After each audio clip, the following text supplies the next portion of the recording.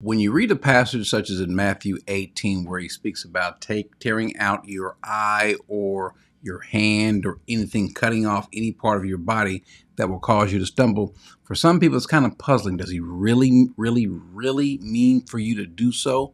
Well, the answer is yes, and there is an asterisk to it. Before we get there, matter of fact, let's go to that passage. Matthew chapter 18, verse 8, he says, if your hand or your foot causes you to stumble, cut it off and throw it from you. It is better for you to enter life, that is heaven, crippled or lame, than to have two hands or 2 feet and be cast into eternal fire. Now, he's speaking kind of with a figure of speech, but there's also some literal warnings there as well.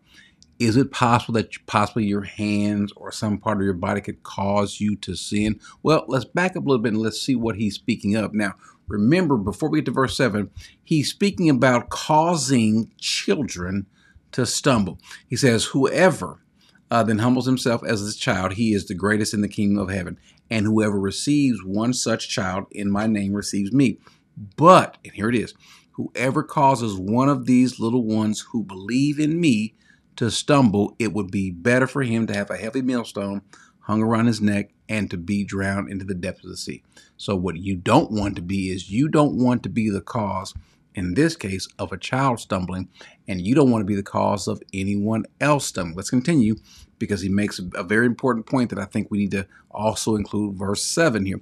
He says, woe to the world because of its stumbling blocks. So there's a bunch of stumbling blocks. There's a lot of devices, a lot of things in the world that causes people to stumble. This is important, for it is inevitable that stumbling blocks come, but woe to that man through whom the stumbling block comes. Notice what he says.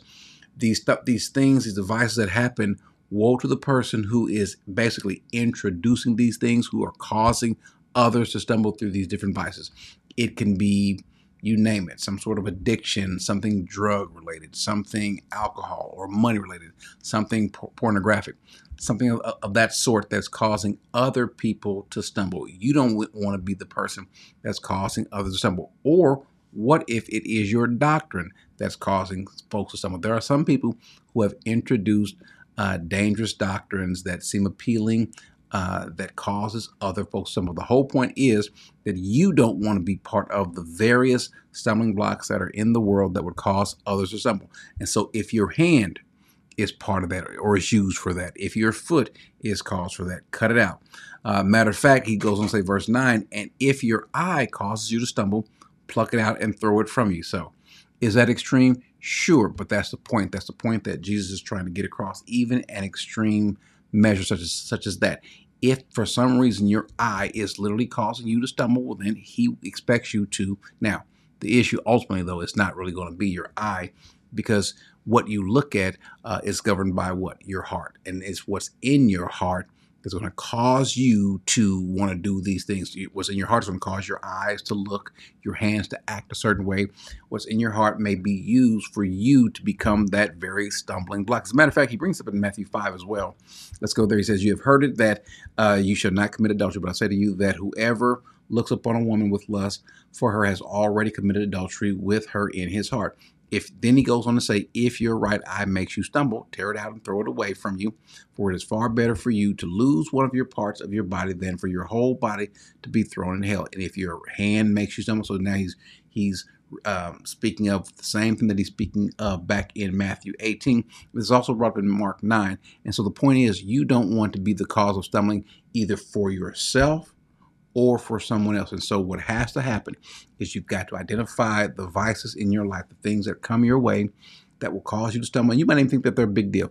They might be small, but if it's causing you to constantly fall and then even constantly cause someone else, and that's what you want to make sure, that you are not the cause of someone else's stumbling block, as well as yourself. So whatever it is, it might be your phone.